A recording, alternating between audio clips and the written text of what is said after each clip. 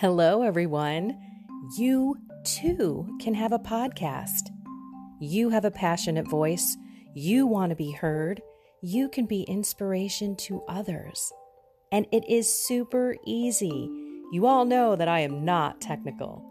So just download the Anchor app on your phone or go to anchor.fm and get started sharing your voice and inspiring the world. Hello, I'm Kendra Von Esch, and you are listening to my 10-minute daily podcast, Reality Reflections.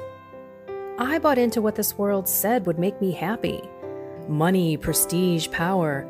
And hey, if it feels good, do it, because life is stressful, so party hard. Do whatever makes you happy. But that didn't quite work out, because I felt even more insecure, full of fear, shame, and anxiety, and never, ever good enough. Then God found me and flipped my reality upside down and transformed my life. And I want this for everyone. So I left my executive career to help others find true acceptance, supernatural peace, joy, and love that only comes from a relationship with God. Here is my reality reflection for today.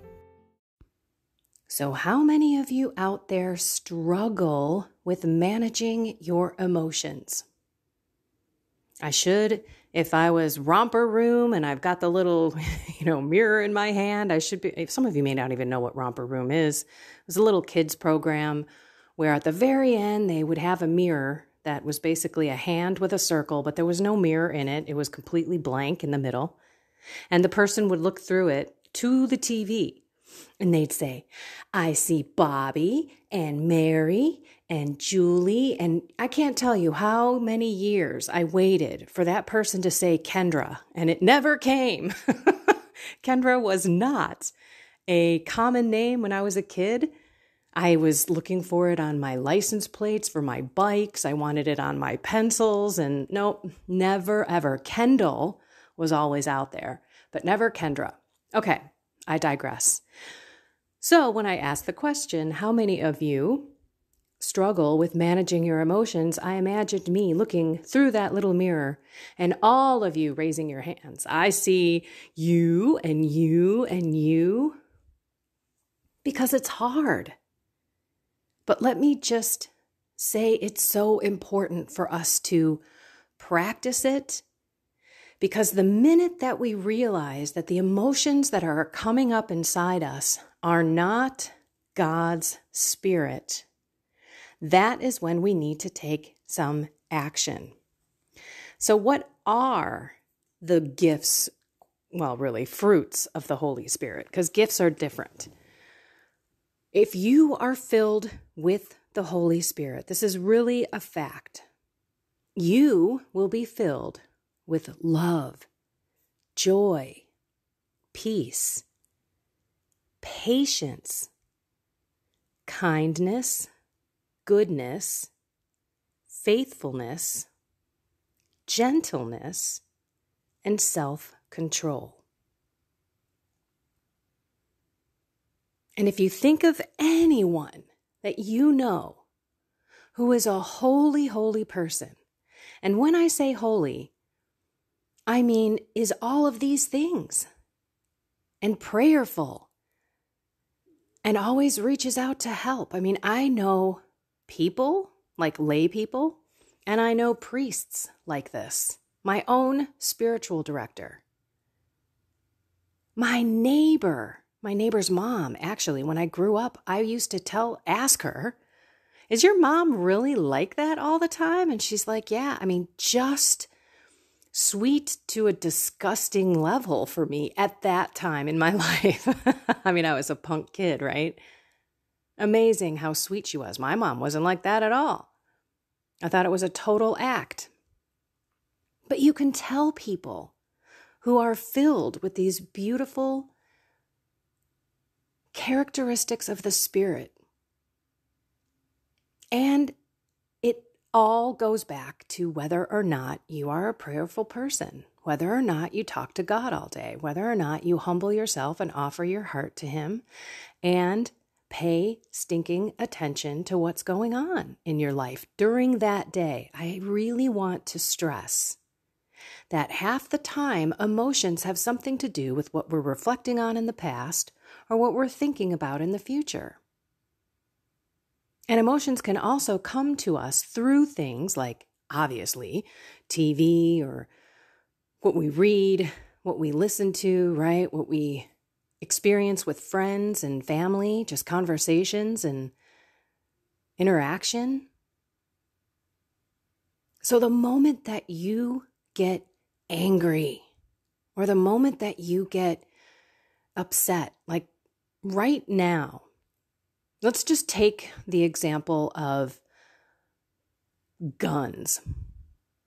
I'm saying that because we just had a shooting and then there was another shooting. And I think I mentioned to you a friend of mine who was out on Facebook saying, here we go again. And being emotional about it. Being played, really. So I'd like us to at least look at what's going on in the world and know that we are being played. Like a fiddle sometimes. Sometimes we get angry. Sometimes we get upset. Sometimes we get, emotional, like with guns. We don't like to see kids getting shot up in a school. There's nobody out there that says, oh yeah, let's go, and has no emotion. Well, most people should have emotion about that. But then you have to take your emotion back and look at the facts and start assessing why. Remember? Why? The who, what, where, when, why, but start with why. Why did this happen? What happened? Who did it? How did it happen? And then look at what's happening afterwards.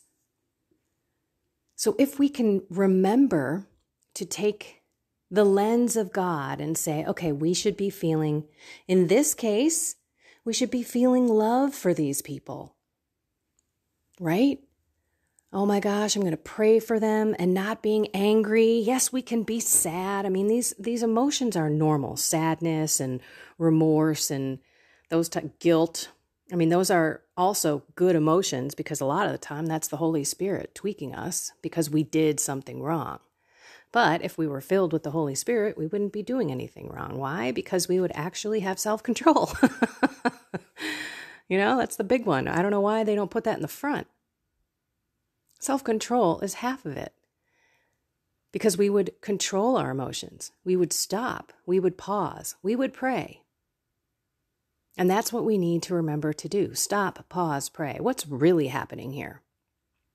And sometimes it's hard to do when you're in the midst of a conversation with someone and they push a button of yours and you get emotional. Just in your mind, Lord, Holy Spirit, come help me.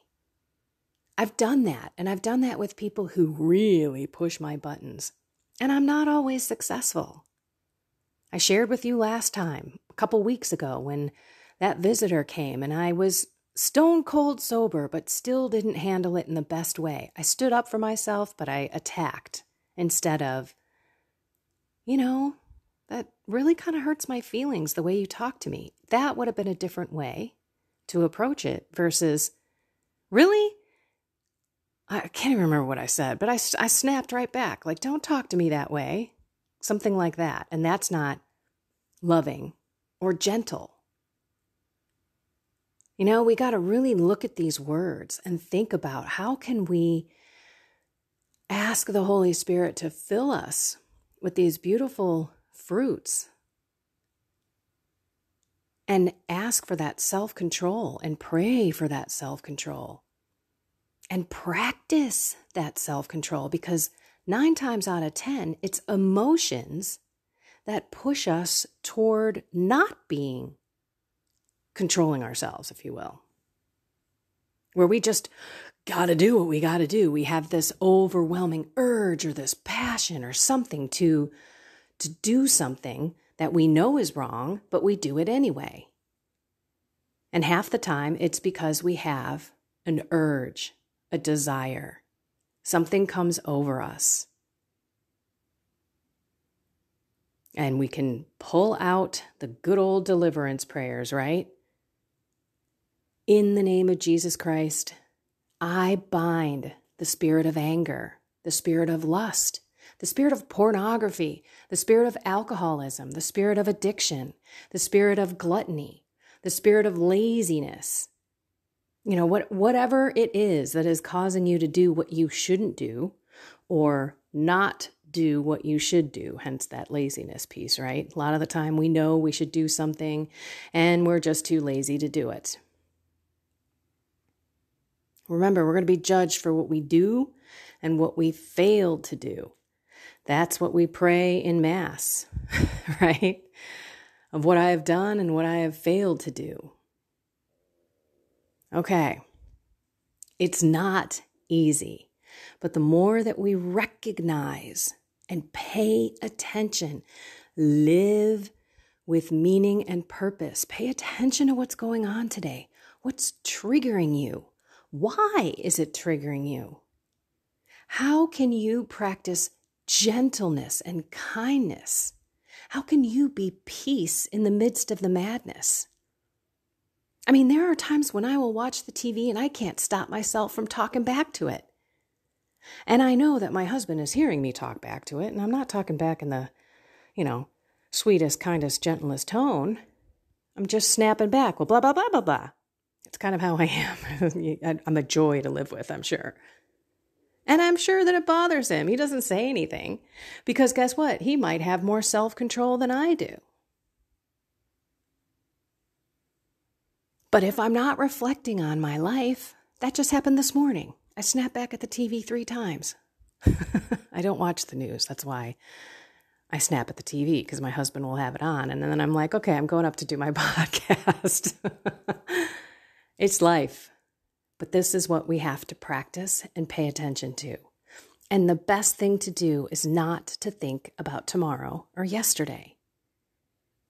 Because sometimes those are the worst emotions because we're worried about how are we, especially now. There's so much stress and upheaval. It is not an easy time to live. So the best that we can do for ourselves and every single person around us is to focus on today and to just live today the best that we can, correct our course if we go off path, talk to God all day and pay attention to what is going on and what is setting you off. Because 9 times out of 10, all we have to do is not go to what sets us off. Sometimes we can't avoid that. Maybe it's someone that you live with who sets you off all the time. Well, that's a nice challenge for you. It's a hard challenge, but it's a good one. And we have to remember, again, the beautiful gifts. And I'm going to read them one more time and let you get on with your day. Love, joy, peace, patience, kindness, goodness, faithfulness, gentleness, and self-control. Let's remember, anything outside of this is not God's Spirit. And so let's continue to run to God in prayer, offer ourselves to Him, ask the Holy Spirit to fill us with His fruits, take a pause, pray. Maybe half the time it's just shutting your mouth and not saying anything. It is for me. Self-control. We don't always have to be right. We don't always have to speak our mind. We can take that silent moment and pray for that person. Pick your battles, in other words. Okay, have a beautiful weekend. I hope that it is filled with love and joy and relaxation. I hope that all of you spend some time doing something that you like. Also, don't forget, prayer, prayer, prayer. I don't know how you're doing with your prayer, but I'm telling you, the more you dive into God, the more you will obtain and be filled with those beautiful fruits. And that, my friends, is when people see it in you. That is when you know the Holy Spirit is sanctifying you and transforming you before not only your eyes, but everyone's eyes. And that is the best evangelization ever. Okay, I love you all. Find something more with God and Mary, and have a blessed and inspired day.